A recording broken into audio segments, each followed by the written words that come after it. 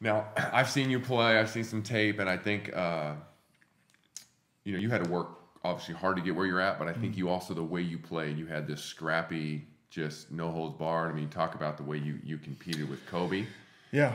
Tell me, how'd you own your faith through all that? Because it's set. There's such this line. Like I think if we were to look at not know Mike and look at him on the court, be like, man, that guy, he's got a screw loose.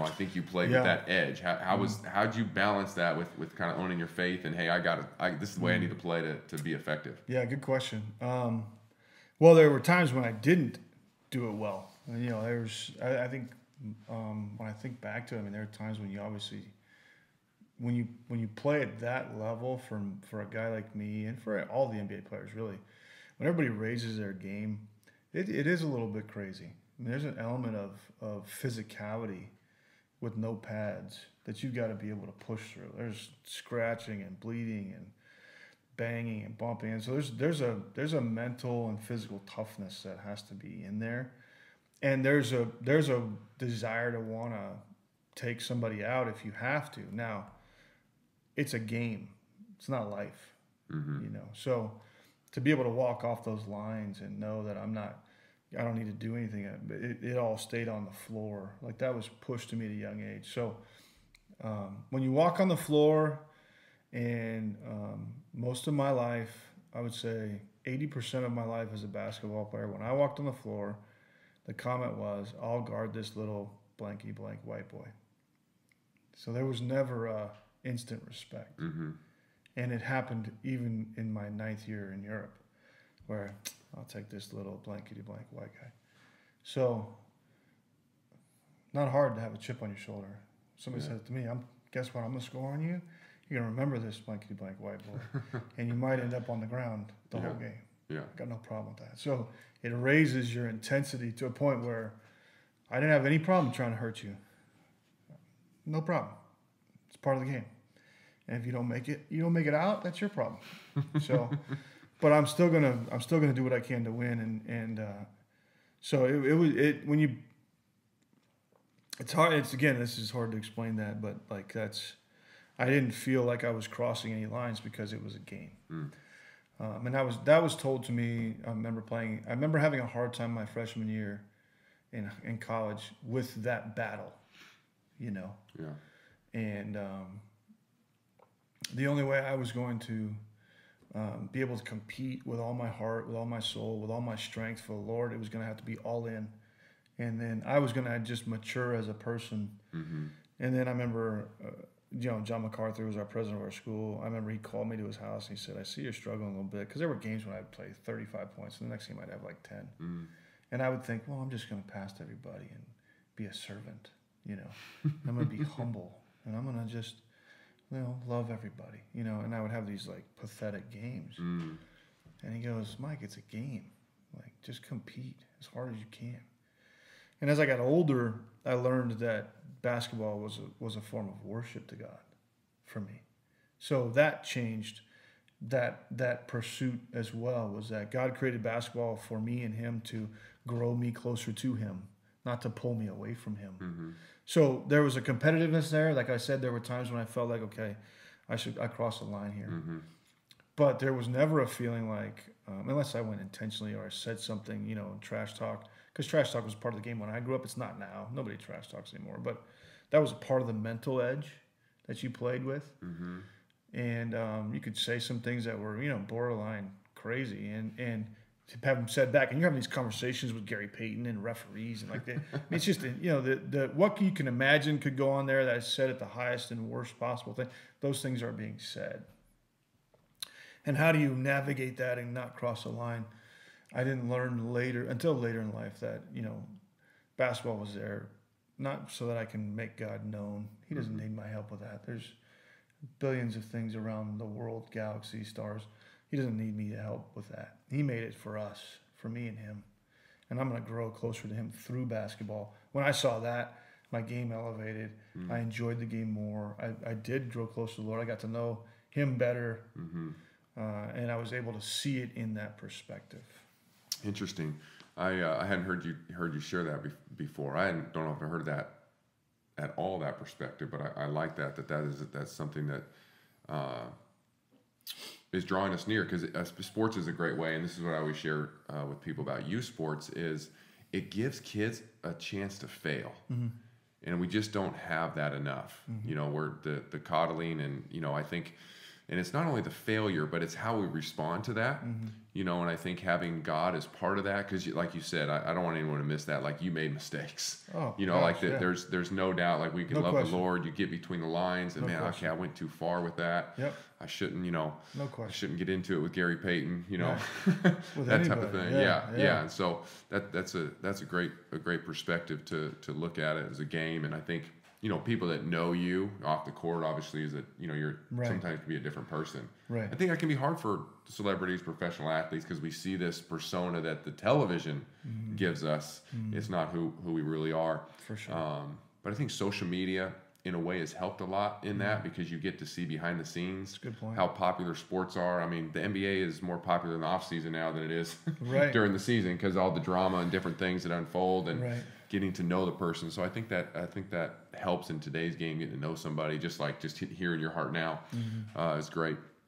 So I know your journey has obviously been a roller coaster. You know, some NAIA college ball. You know, you make the NBA, you win a title with the Lakers.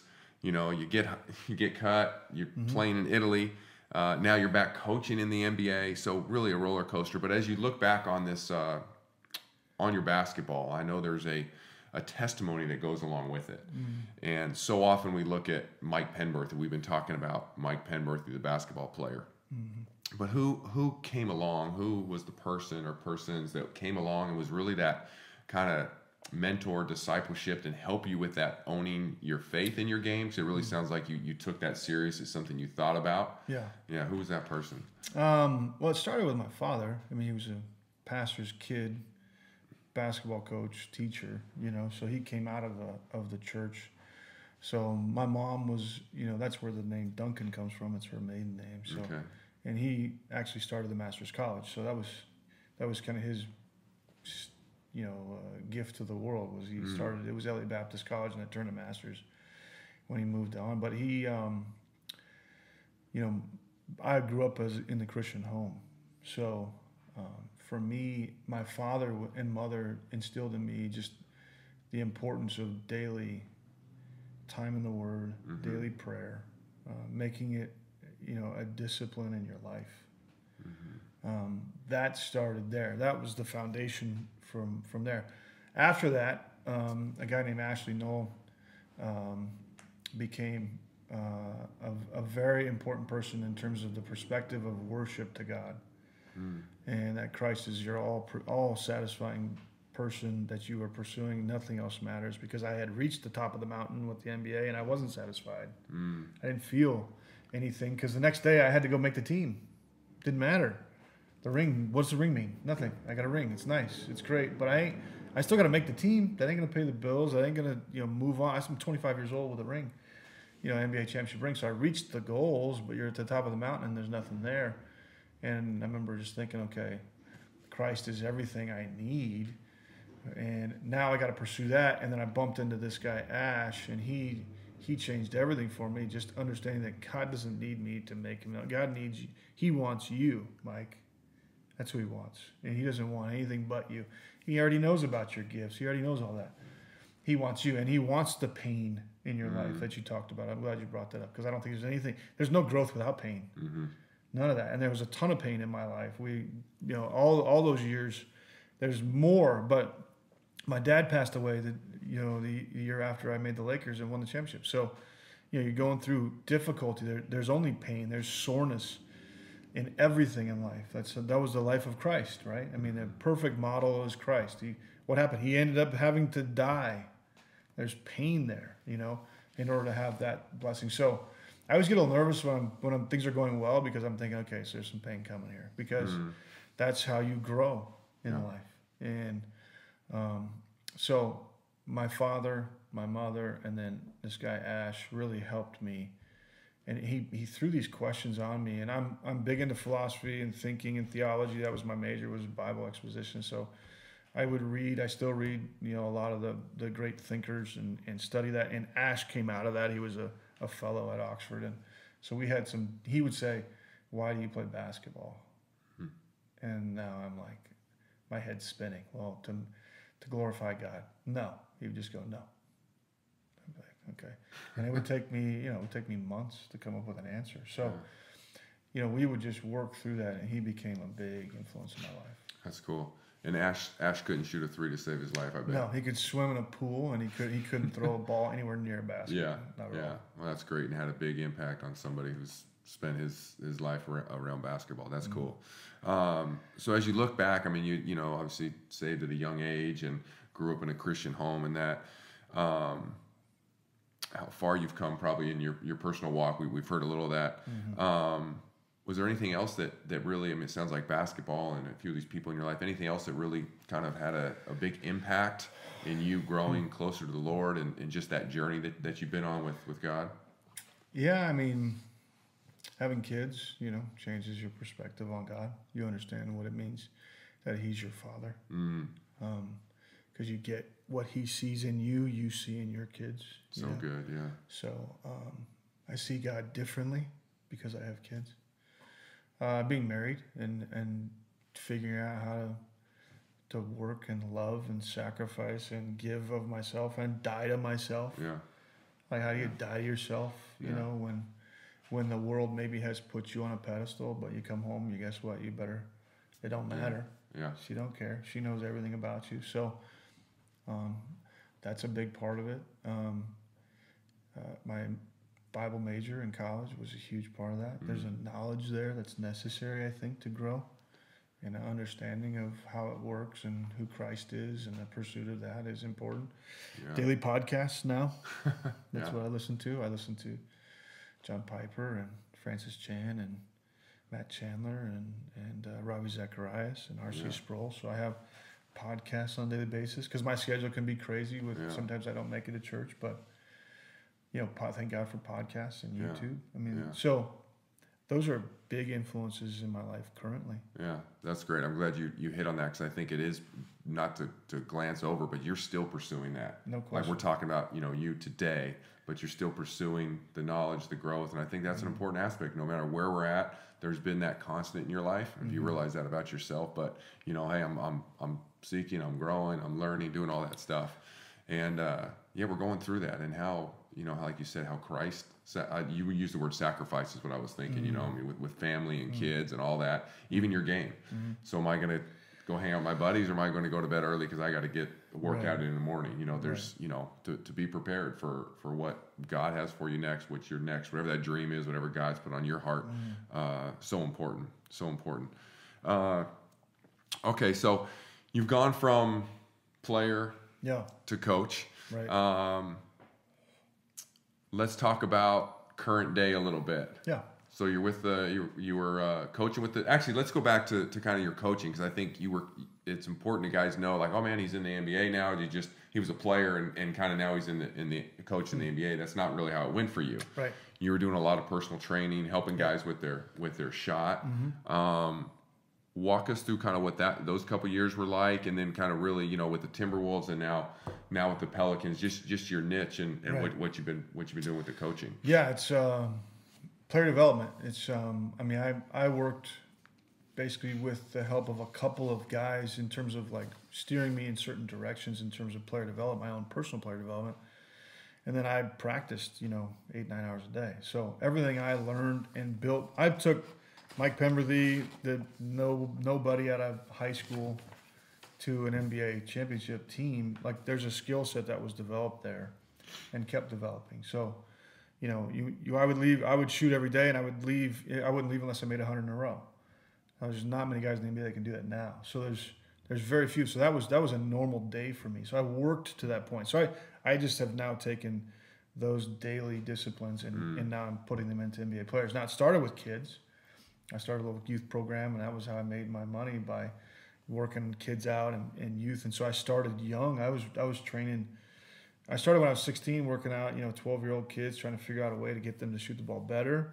And then so I learned how to teach and communicate and trial and error you know, a lot of those things. And so the breeding ground, like if I can teach a 12-year-old how to shoot, I can teach an NBA player. You know, if I can't teach a 12-year-old, I probably can't teach an NBA player. The reality is like the simplicity of explanation in terms of the mechanics has to be easy for a 12-year-old so that an NBA player is willing to say, I'm willing to forego what I know and abandon what I've taught and listen to you. It has to be that simple and that clear. If it's not, he's not going to trust me. Even if I'm a great shooter, but I can't communicate that clearly in a way that is obvious, where I'm in his head before he gets to those moments. Like I do that now. That's how I got Paul George, Chris Middleton, Kyle Korver, Reggie, like all these NBA players to buy, because I could get into their head before they got to those points. And I would say, okay, right now you're going to feel this. Because I know I did it. I know. I wasn't a great shooter in high school. I became one. You know, I wasn't born one. Nobody's born a good shooter. Good hand-eye coordination is great, but I wasn't a great shooter. And I built myself into one. So I knew what they were doing ahead of time. So I went from little kids and maintained doing that. Got in with Andre Iguodala, did Dwayne Wade, and then it started to build. Reggie Jackson and Paul George, and then just more guys started coming. Okafor and Luka Doncic has now been with me for 4 years. And so you start landing good players, and now you realize Drew Holiday, you know, probably one of my favorite people on earth.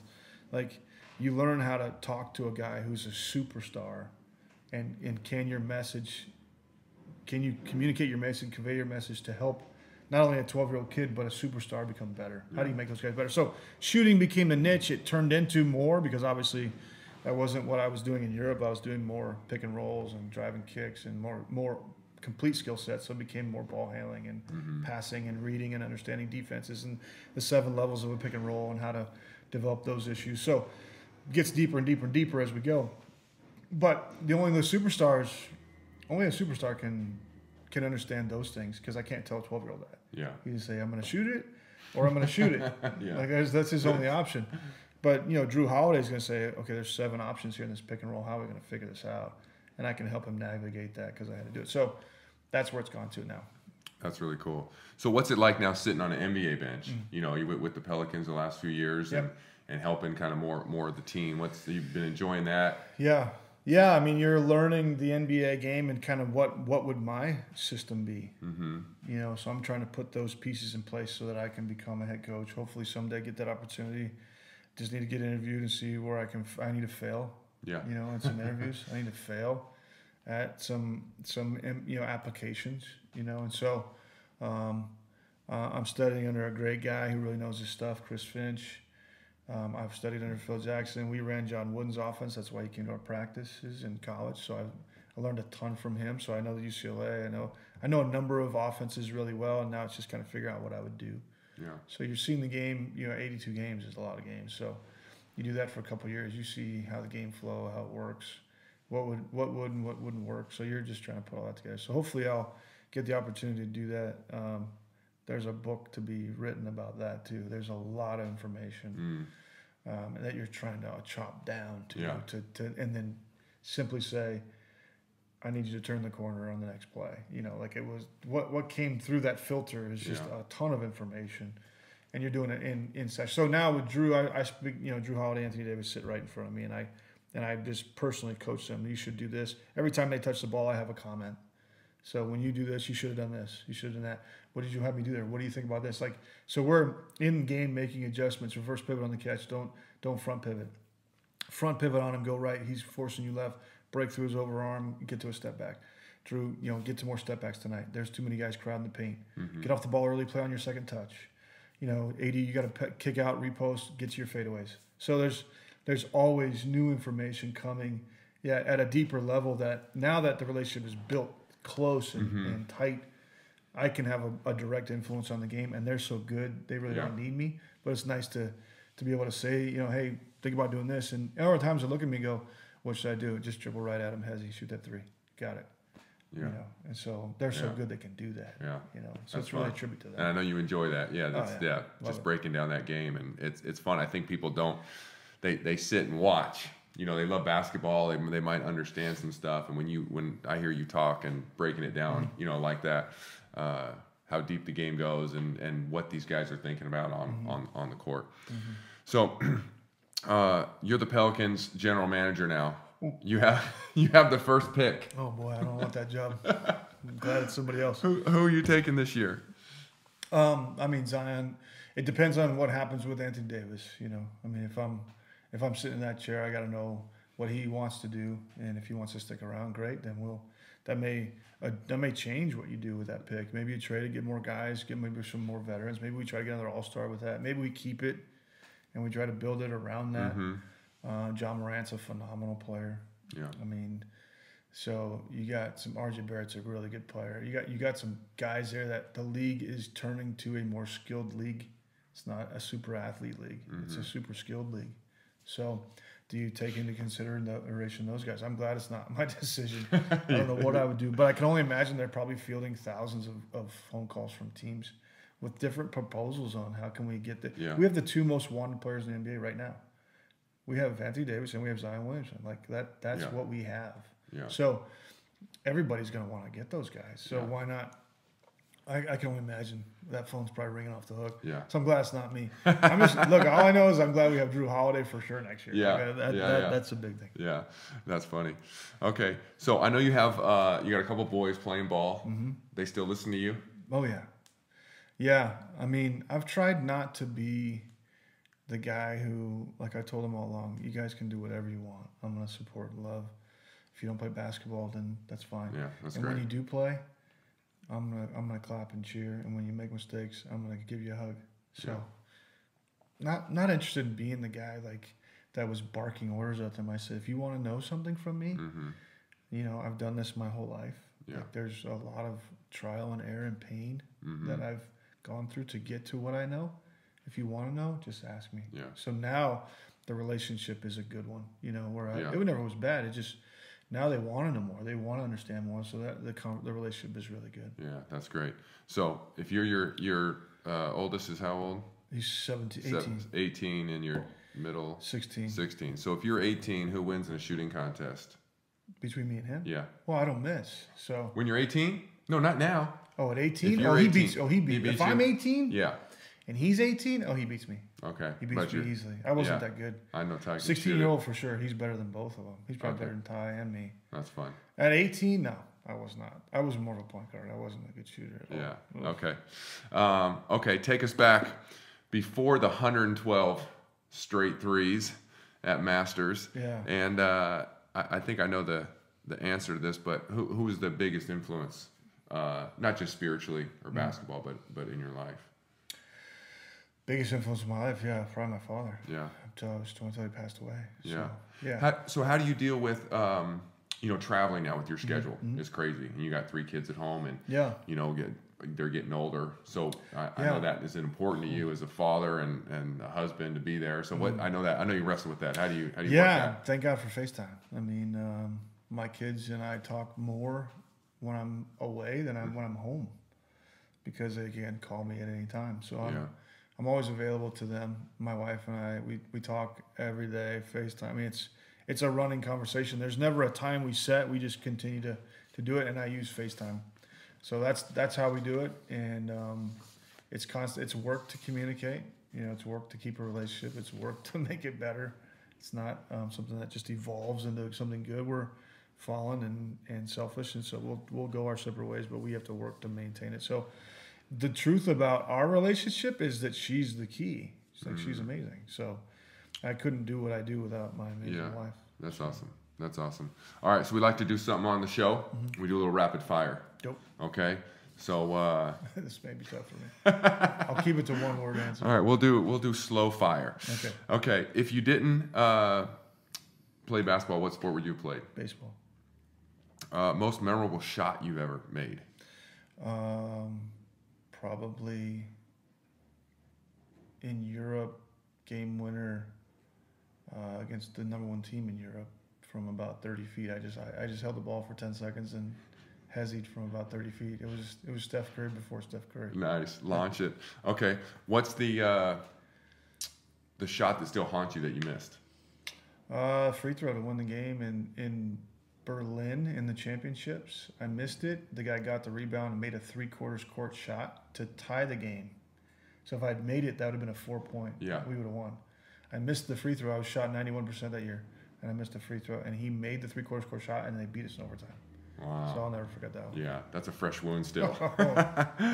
Oh. Okay, what's your favorite thing to do on an off day? Golf. All right, I figured. Who's your favorite all-time basketball player? Oh, Michael Jordan. Yeah. Okay, who in the last 20 years since you broke in the league, who do you feel like has been the most dominant player that you've played with or been around? Shaq. Yeah. No question. Nobody could guard Shaq. Nobody. Never. And I saw Sabonis, 350 pounds. You know, there were big Tim Duncan, David Robinson. He mowed through Divac. He mowed through all these guys. Every single one of those guys he destroyed. Tell us about, was it, I don't know, the Western Conference Finals? Mm. You guys finally lost a game. Mm-hmm. Yeah, we won in the finals. We lost in the finals. Yeah. To Philadelphia. And then Shaq comes back. Yeah. What was his attitude? I mean, he averaged like 40 and 20 yeah. after that. And he just took over. Yeah, he just said, just throw me the ball. Like we played against, here's a good story. We played against David Robinson and Tim Duncan. And he said in the timeout to us, just throw me the ball, I'm scoring every time. And every time he scored, he called David Robinson a name every time, and he dunked it 4 times in a row in the first quarter. Like there was literally nothing you could do to stop him. So, yeah, he destroyed Mutombo. Yeah. I mean, these are 7-foot guys that are 250, 300 pounds. Yeah. He just embarrassed them. So. Wow. All right, favorite city you lived in while you were playing overseas? Oh, Napoli. Naples. Mm. Love it. I speak, io parlo bene italiano sempre. Lo stesso. I miss Italy. I still dream in Italian. Really? Yeah, I speak it fluently. I was there 7 years, so. Okay. Naples was. You guys been back since you stopped playing? No, I haven't been back. I'm looking forward to going back though. Cool. Favorite golf course you ever played? Favorite golf is Ko Olau. I think that's in Hawaii. I think it's called Ko Olau. It was one of the hardest courses I ever played. Anything off the fairway went into the jungle. It was like jungle. It was like yeah. built into like a volcano. And every shot you hit, you could see off the volcano mountain. It was absolutely beautiful. Played with the Lakers in training camp. Okay. It was fun. Favorite course you want to play that you haven't? Yeah, Pebble Beach for sure. All right. Definitely. All right. Can I come? Absolutely. Let's do it. Yeah. So current day, Pelicans. Who's your favorite player to coach? Drew Holiday. Yeah. Yeah. He's like a superhero. He's like a cartoon. You know, his body. He can do anything you want. Like his body he can move and jump and like anything I tell him to do, he can do. So I feel like I'm like playing a video game with him. Fun. He's amazing person. One player that you really felt like you had a huge impact on helping them like develop their game, their Paul George for sure. About 6 years, 6 summers with him. Nice. Yeah. Why the bow tie? I like it. Yeah, but we want to know. The story behind it is I was in Minnesota. I was getting ready to get dressed, and Flip Saunders says, "Hey, you know, you're kind of the professor of our team. Like guys go to you for questions, and you have answers. Why don't you? You're kind of the professor." And I was like, "All right, I'll try to figure out how do I work that. I got to dress it." And he goes, "How about you wear a bow tie?" I mean, Flip Saunders was amazing. He was an amazing man. And he goes, "Put a bow tie on." So I wore a bow tie the first day. And he was like, "Yeah, there you go." And his son, Ryan, now new head coach, was like, "Oh, the professor." So he was the one that kind of coined that name, but not the professor as you're in our friend, the professor, but in a different light was because the players would always be like, "Hey, Mike, how do I do this?" Or "How do I do that?" So I was kind of the how-to guy. And I still am with our team. So that was kind of my role. So that was how it became, hey, it's the professor. And then we won our first preseason game. Of course, we only won like 14 games that year. It was a horrible year. And I was like, I'm not sure this is working. He was like, you got to wear one every game now. So I ended up having to buy, more bow ties. And then people started sending them to me. So I ended up having like 80 bow ties. Mike Penberthy, the basketball guy. That's right. That's right. Bill Nye. Bill yeah, Nye. You need your own show. That's a good one. All right. So as a coach, as an athlete, like you've really dealt in both of those spaces. What would you tell somebody in that space that's listening and watching about how you've connected God to your game? And we spoke on it a little bit, but what would be some advice, some encouragement that you would want to give somebody in that space trying to own their faith within their game? You know, as difficult as that is, even obviously on an NBA level, but even at a high school level. Yeah, I think in order to grow closer to God, in order to improve and grow at anything, it takes work, and a lot of work. So, hard work in basketball, hard work in your spiritual life, hard work in your relationships. Like, it takes work, and in that is pain, in that is suffering, in that is growth, and it's a cycle that continues to grow throughout your life. So, if you want to grow closer to God through basketball, you have to work at both God and basketball, and then they merge. And where they merge in your life, you find, new revelations of both, So I think that's with any sport. It just takes work. It takes sacrifice. It takes discipline. It takes effort. It takes pain. It takes soreness. It takes growth. It takes work. It takes effort. It just keeps going, And your spiritual life is exactly the same way. And like I said before, Jesus Christ's example is the way to see it. Dives in with people, lives a hard life, loves others, dies, and then comes back to life. Like, there's a cycle there that happens again. And so I believe it's the same with us, and I think that's how God's set it up. But it takes a ton of work and being willing to go through difficult times, knowing that God is in control, being willing to work at your game, knowing that you're going to come out on your side as a better player, even though you may suck or stink for a while, but knowing you're going to get better and pushing through that. I think that's part of how God put it together. Yeah, that's good. I think we got to work at it, and the eternity sports is a big part of what we want to do is that give people a platform to learn, to glean from someone that's been through there. And obviously been able to find success, and I would encourage people to find somebody to help alongside. Yeah. I mean, we should be helping people along the way, but we need to make sure that we are being fed. Whether it's podcasts, being in church, another believer on your team. You guys are in that together. I think doing that alone can be hard.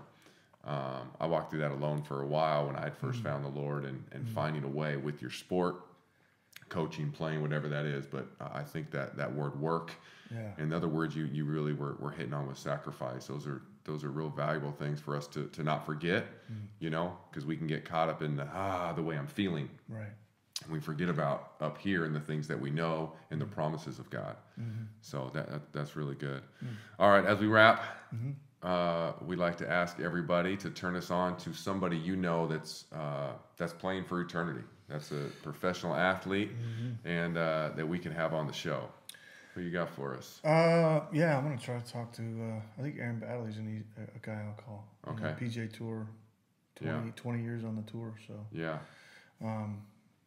There's a number of other guys, but I'm going to talk to Aaron and see if he can get on board with you guys. That'd be good.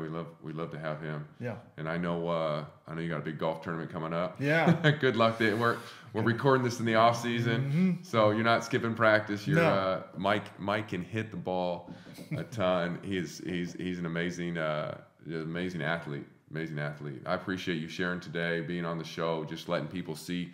I know everyone wants to talk basketball and Shaq and Kobe and Anthony Davis and Drew Holiday, but I think you run so much deeper than that. And I think guys look at you, and I think they see the authenticity, and I think they see a guy who loves the Lord, and they want to be around. And I want to keep doing what you're doing, man. Thank you. Yeah. Appreciate that. All right, you bet. Thank you.